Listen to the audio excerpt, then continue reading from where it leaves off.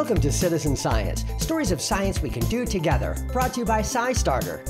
January 21st is Squirrel Appreciation Day, so we are going nuts for squirrels this month here at the SciStarter podcast. We'll hear from Steve Sullivan at Project Squirrel, Brad Cosentino at Squirrel Mapper, Emma Giles and squirrel-seeking pal Rosie take Squirrel Mapper out for a test drive. Also, amazing squirrel facts, the Million Acts of Science Challenge, and SciSci news from around the world. Welcome to 2024. If you, like us, are busily preparing for Squirrel Appreciation Day on January 21st, you've come to the right place. And if you, unlike us, have never heard of Squirrel Appreciation Day, you've also come to the right place. It was launched in 2001 by Christy Hargrove, a wildlife rehabilitator at the Western North Carolina Nature Center, and it's really caught on. So, to prepare you for the big day, I now present 90 seconds of concentrated squirrel information delivered directly to your brain's Squirrel Memory Retention Center, or SMRC. Okay, go. Squirrels are members of the family Sciuridae, which also includes chipmunks, groundhogs, prairie dogs, and even marmots, but not squirrel monkeys. There are 279 species in the Sciuridae family in sizes ranging from the tiny African pygmy squirrel, under 5 inches long, to the Bhutan giant flying squirrel of the Himalaya, or the abominable snow squirrel, as I like to call it, up to 4 feet long from nose to bushy tail.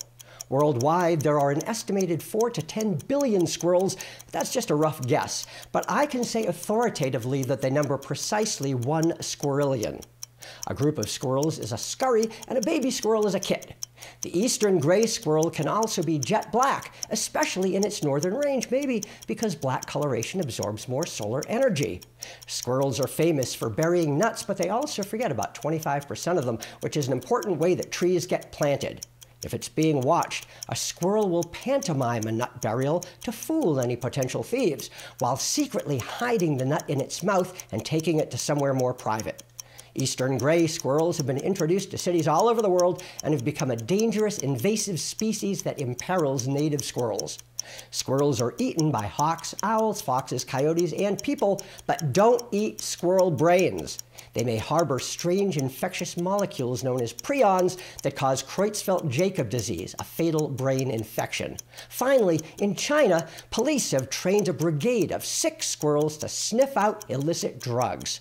We'll post a link to the video of the drug-busting squirrels in our info section.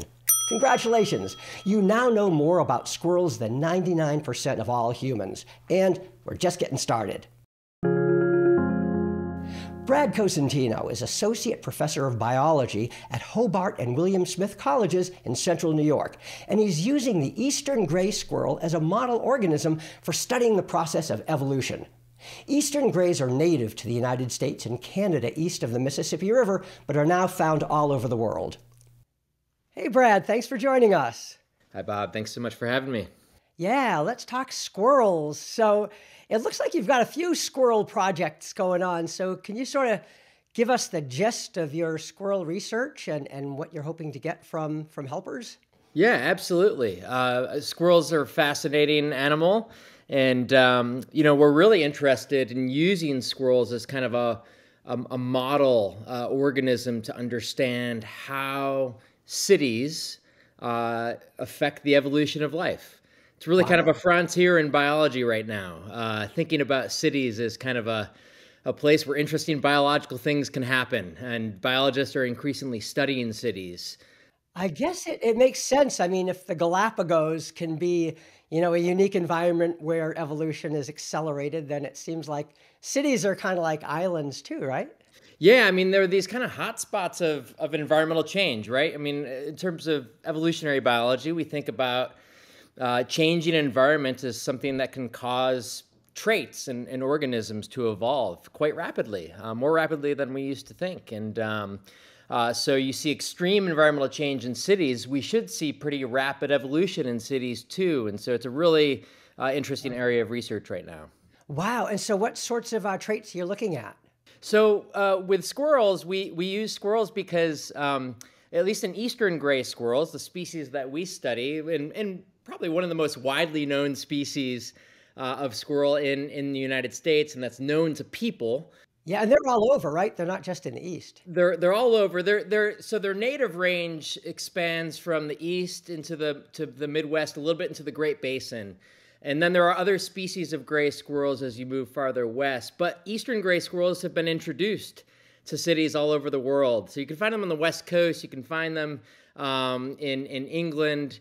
And they're an invasive species, actually, outside of the United States. So yes, they're very widely distributed, and we study their color, their coat color. They're basically they occur in different color morphs, and the one that we're really interested in is melanism. So melanism in squirrels in eastern gray squirrels has a really well-known genetic basis. It's a single gene that causes variation in kind of this black versus grayish phenotype. And it's so visible to people, it's visible to us, and it varies from place to place. And so we're really interested in understanding how urbanization might affect the way that coat color evolves in squirrels. Huh, okay. Now for the citizen science aspect of it, what are you looking for people to do, and what do you hope to learn from it?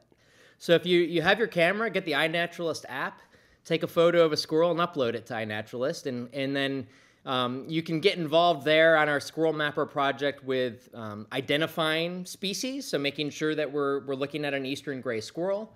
Mm-hmm. And then we take all of those photos from iNaturalist and we move them over to another citizen science portal called Zooniverse. And Zooniverse is really handy for classifying things. And we use Zooniverse to have citizen scientists look at all of our images and classify the coat color of squirrels. We have at least 10 people look at every image of a squirrel to get a sense for, how accurately are we identifying their coat colors. And so take photos of squirrels, go to Zooniverse and classify the coat color of squirrels. And then on our website, on squirrelmapper.org, the Squirrel Spotter game is really handy. We have over 2,000 gameplays so far, but we're always looking for more. And we have a master's student that's using that data to measure how cryptic these color morphs are in different environments. And so those are three really important ways that people can get involved. And they do help us clarify what are the patterns. So how much does melanism in gray squirrels change as you move from the cities into more rural areas?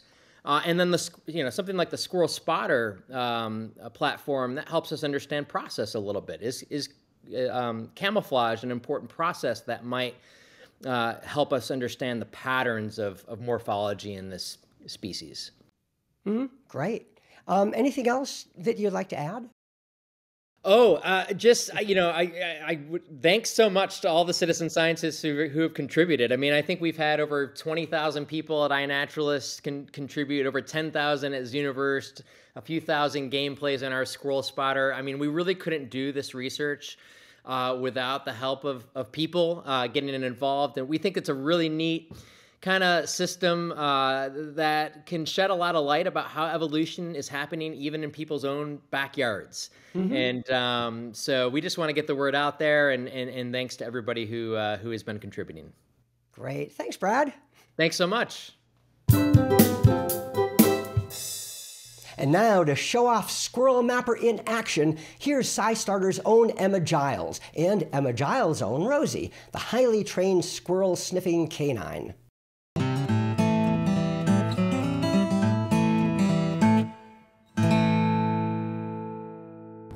Are you ready for National Squirrel Day? Rosie sure is.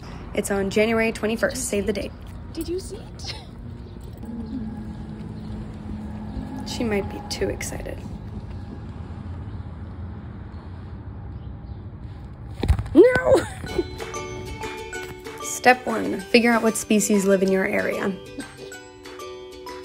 This little guy snuck up on me and tried to take a peek without us noticing, but not exactly the most sneaky squirrel.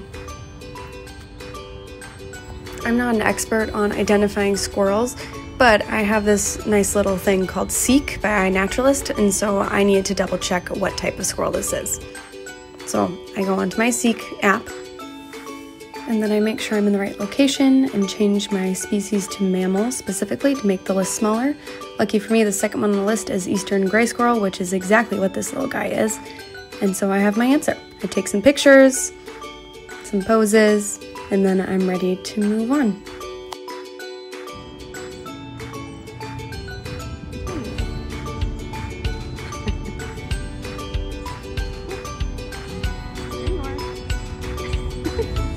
Giving me some really good footage here, thanks.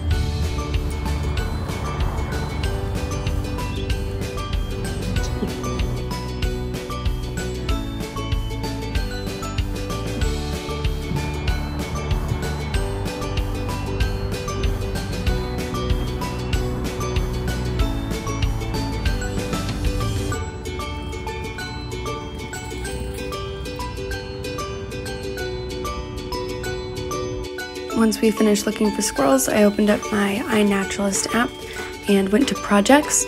What I'm looking for is Squirrel Mapper, which I'm not currently a part of, so I have to search for it in the search bar and join. So I hit the join button in the top left. I can see other people's examples of pictures too, to just make sure I know what I'm talking about. And then I go back to then create my observation. I've added my 3 pictures. And now I'm locating the species. I know it's the eastern gray squirrel, so I can just automatically write that in. I'm also going to take some notes as to what I saw in the park.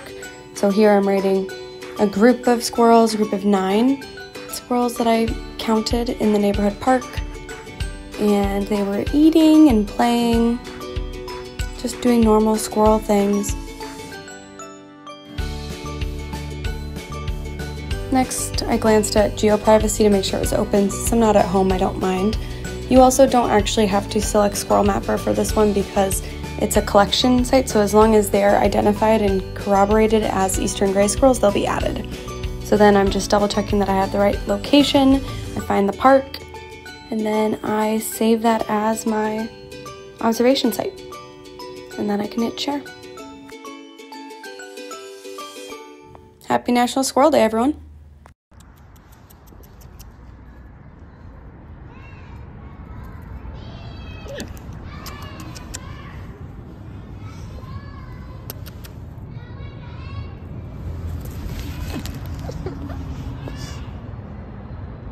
Yes, that was Emma's way of demonstrating that squirrels will indeed bite the hand that feeds them, because, I mean, it works so well. Half the time, the person will drop the entire bag of peanuts for them, so it's like pressing the jackpot button.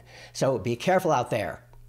Now, as a side note, the black morph of the eastern gray squirrel that we just saw is celebrated in many places, especially Marysville, Kansas, which has the black squirrel as its town emblem and has an annual Black Squirrel Festival. Also, Kent State University has the black squirrel as its unofficial school mascot, and the athletic department at Haverford College also has the black squirrel as its team mascot. Not to be outdone, the town of Brevard, North Carolina has a rare population of white squirrels, not albinos, just a rare white morph of the eastern gray squirrel, and each year they have a white squirrel festival.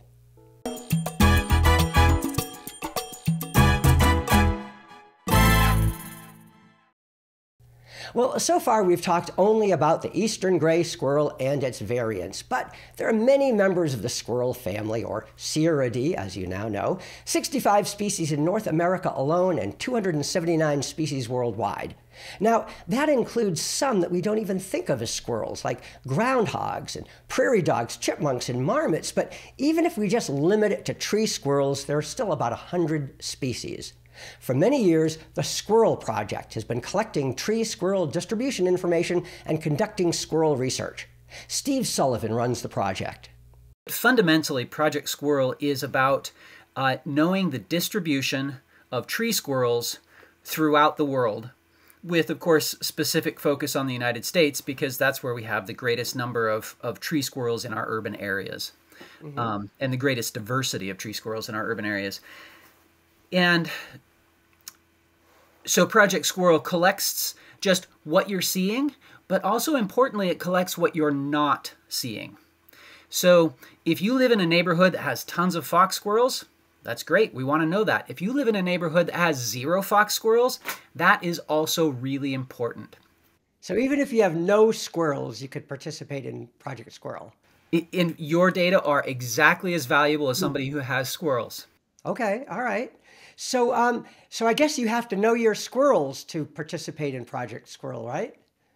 Well, kind of, yes. Although, you know, these days the internet and iNaturalist and SciStarter and all of these different programs do such a good job of helping people identify their squirrels. It's actually really easy.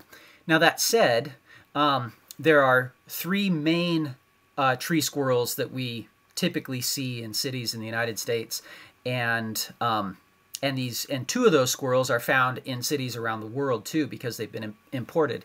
The most common being the gray squirrel, which tends to have a white belly and is overall in the gray spectrum. Sometimes it has a little bit of green. His tail tends to be a little bit frosted with white. And they're relatively small with relatively long ears. And then on the other end of the spectrum, there's the fox squirrel that tends to have a rusty belly and tends to be really big and tends to and has short ears. Sometimes it's called the cat-eared squirrel, especially by real old-timers, because it has such short ears. Now, the fox squirrel can vary in color across its range. The gray squirrel can even be black. Right. But learning these basic differences, eventually you get to know those squirrels pretty easily. Huh. Okay. Now, how do people get involved with this? How do you get started?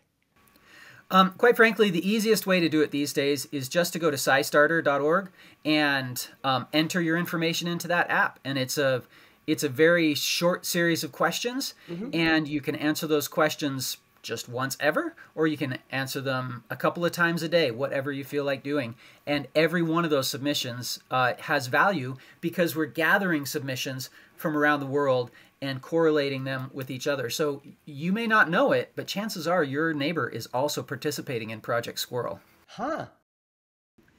And so squirrels, they can really make us happy. They can sometimes infuriate us as they're digging up our tomatoes and things like that. And I get messages through Project Squirrel all the time of people interacting with their squirrels in fun ways. One of the latest crazes is to make squirrel jungle gyms and see how squirrels, how do they problem solve? And it's so cool to see this little rodent negotiating obstacles that seem so challenging to us. Yeah, great. All right, well, thanks so much for sharing with us. You're welcome. Thanks for your interest in Project Squirrel, and I hope everybody will log into SciStarter and at least send me some of your observations, whether you see squirrels or not. Great. All right. Thanks, Steve. Thank you. Bye-bye. So go out and have some quality time with our favorite rodents, the squirrels. You'll find both Squirrel Mapper and Project Squirrel, along with many other squirrel-centric activities at SciStarter.org.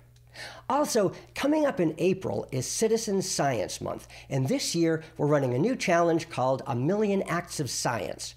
We're hoping to inspire citizen scientists all over the world to step up their data collection activities to post 1 million science activities that month. And I say, why stop at 1 million? There are a squirrillion squirrels in the world, and that's about the same number as there are people. So all we need is one science observation per person, and we're there. Of course, not everyone has the ability to participate, so the rest of us might have to contribute 2 or more, but in any case, if we shoot for a squirrillion, we'll definitely hit our target of 1 million, and these squirrel projects are a great way to get started.